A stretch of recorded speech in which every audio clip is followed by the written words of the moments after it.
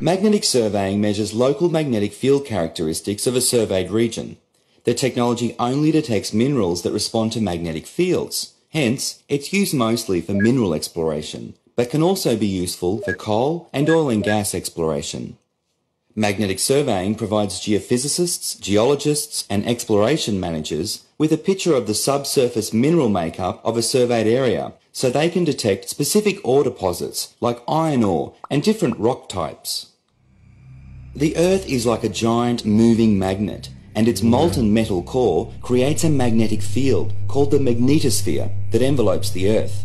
Other terrestrial elements, such as magnets and iron, also create their own magnetic fields that interact with the Earth's magnetosphere. Scientists have studied these interactions and know that different minerals have their own magnetic characteristics.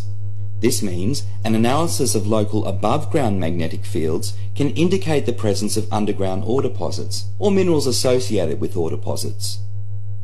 Geophysicists measure existing magnetic fields using either ground-based or aerial instrument readings recorded by a magnetometer.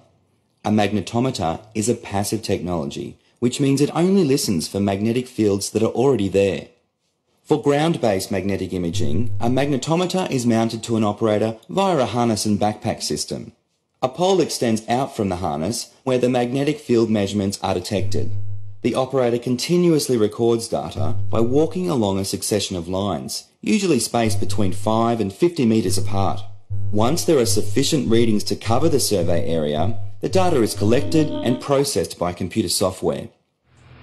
Magnetic data can also be gathered aerially, using either a light aeroplane or a helicopter. Both aircraft are rigged with a magnetometer in a fiberglass boom, either extending out the front of the aircraft, as is the case with helicopters, or trailing behind the aircraft, as is the case for aeroplanes. The fiberglass boom prevents the aircraft's magnetometer from picking up the magnetic signature of the aircraft chassis. Readings are taken as the aircraft travels along a predetermined flight path.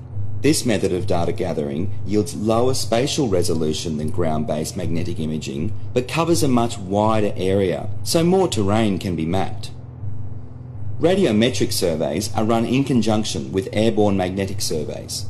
Radiometric surveys use a crystal detector, which records low-level radiation associated with potassium, uranium and thorium in the near-surface environment, about 20 centimetres below the surface. Whether sourced from ground-based or aerial techniques, the processed magnetic image maps define regions of terrain that may contain magnetic minerals. Careful examination of the data can give geophysicists important clues to what's under the ground and other possible resources that may be present in the surrounding geology.